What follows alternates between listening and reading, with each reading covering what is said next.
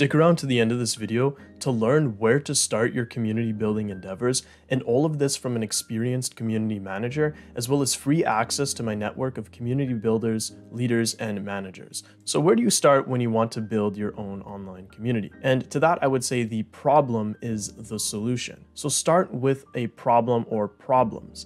And the prompts for determining what these problems consist of are: what is your target audience struggling with?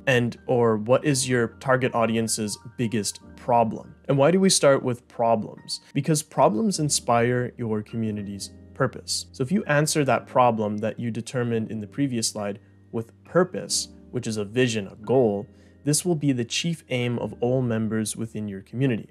So if your community member's largest problem and struggle was being skinny, then their purpose would be to perhaps bulk in a fitness context. Now, once you've determined what your purpose is, you want to work in reverse. So reverse engineer a step-by-step roadmap from achieving their purpose all the way back to their current problem. For example, attaining a bulky status is the purpose, but before that, they have to rest, they have to train, they have to eat. And then it goes all the way back to the initial problem, which is them being skinny. So this is the basic reverse engineered timeline for your community member. And then you flip it again, and this becomes your community's roadmap, the plan for your community member to go on in order to achieve their purpose and to overcome their current problem. And so they start off as being forever skinny, at least they seem to think so. But if they follow all these steps, which is step 1, eat, step 2, train, and step 3, rest, they can attain eventually a bulky status, which is their main purpose. And so the next steps would then be: how would the programming in your community's forum, live calls, courses, etc.,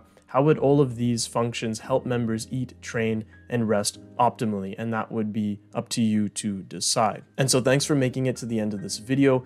If you want to build your own community and you don't have one yet, or if you even own a community yourself and just want to make it better, by all means sign up for Community Builders. It's my free community of community builders, leaders, owners, and managers. So if that's something that interests you, I'll leave the link for that at the top of the description below. Thanks for watching.